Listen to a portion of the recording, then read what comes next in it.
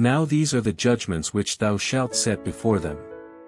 If thou buy an Hebrew servant, 6 years he shall serve, and in the 7th he shall go out free for nothing. If he came in by himself, he shall go out by himself. If he were married, then his wife shall go out with him. If his master have given him a wife, and she have borne him sons or daughters, the wife and her children shall be her master's, and he shall go out by himself. And if the servant shall plainly say, I love my master, my wife, and my children, I will not go out free. Then his master shall bring him unto the judges, he shall also bring him to the door, or unto the door post, and his master shall bore his ear through with an awl, and he shall serve him forever. And if a man sell his daughter to be a maidservant, she shall not go out as the menservants do. If she please not her master, who hath betrothed her to himself, then shall he let her be redeemed. To sell her unto a strange nation he shall have no power, seeing he hath dealt deceitfully with her. And if he have betrothed her unto his son, he shall deal with her after the manner of daughters. If he take him another wife, her food, her raiment, and her duty of marriage, shall he not diminish. And if he do not these 3 unto her, then shall she go out free without money. He that smitteth a man, so that he die, shall be surely put to death. And if a man lie not in wait, but God deliver him into his hand, then I will appoint thee a place whither he shall flee. But if a man come presumptuously upon his neighbor, to slay him with guile, thou shalt take him from mine altar, that he may die. And he that smitteth his father, or his mother, shall be surely put to death. And he that stealeth a man, and selleth him, or if he be found in his hand, he shall surely be put to death. And he that curseth his father, or his mother, shall surely be put to death.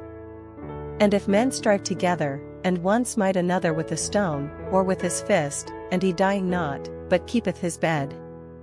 If he rise again, and walk abroad upon his staff, then shall he that smote him be quit, only he shall pay for the loss of his time, and shall cause him to be thoroughly healed. And if a man smite his servant, or his maid, with a rod, and he die under his hand, he shall be surely punished.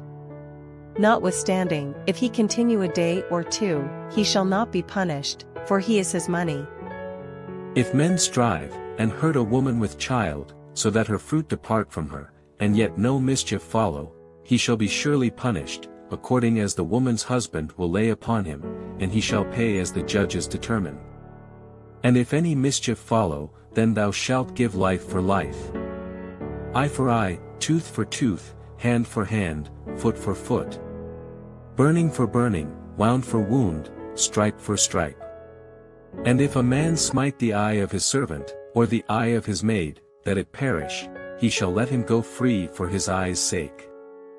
And if he smite out his manservant's tooth, or his maidservant's tooth, he shall let him go free for his tooth's sake.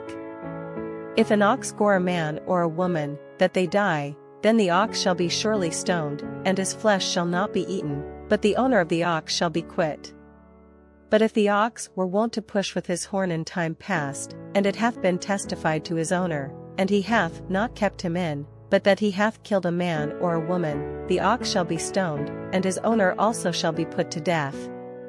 If there be laid on him a sum of money, then he shall give for the ransom of his life whatsoever is laid upon him.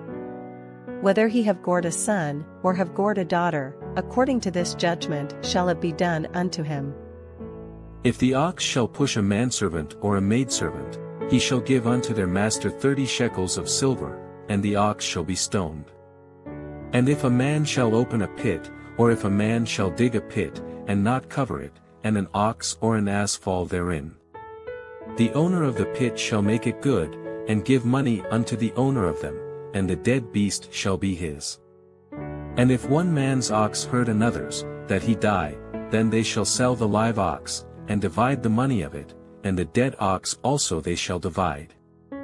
Or if it be known that the ox hath used to push in time past, and his owner hath not kept him in, he shall surely pay ox for ox, and the dead shall be his own.